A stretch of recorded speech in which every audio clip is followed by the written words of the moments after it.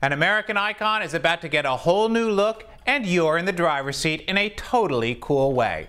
Hi, I'm Chris the Toy Guy from TTPM, and I'm in the Play Lab with the Hot Wheels Workshop Airbrush Auto Designer from Mattel.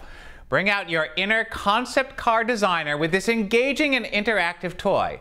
It's versatile, easy to use, and lets kids bring their imaginations to life creating cars.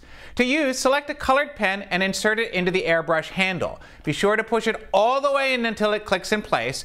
Turn the knob to the paint setting, and it can take a few moments for the paint to begin coming out of the airbrush. And if you see it starting to foam at the tip, adjust the nozzle to reduce the flow of the paint.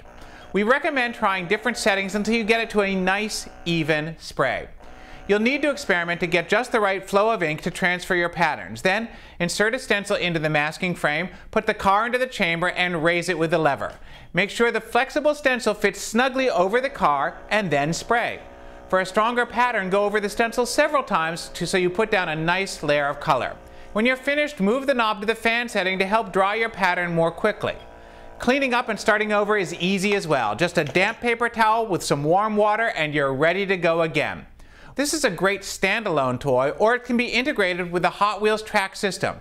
We really like how easy and satisfying it is for kids to be creative with this toy, and how it offers a new and involving way to play with Hot Wheels. You might even say it's a classic toy with a classic twist. And that's a very good thing.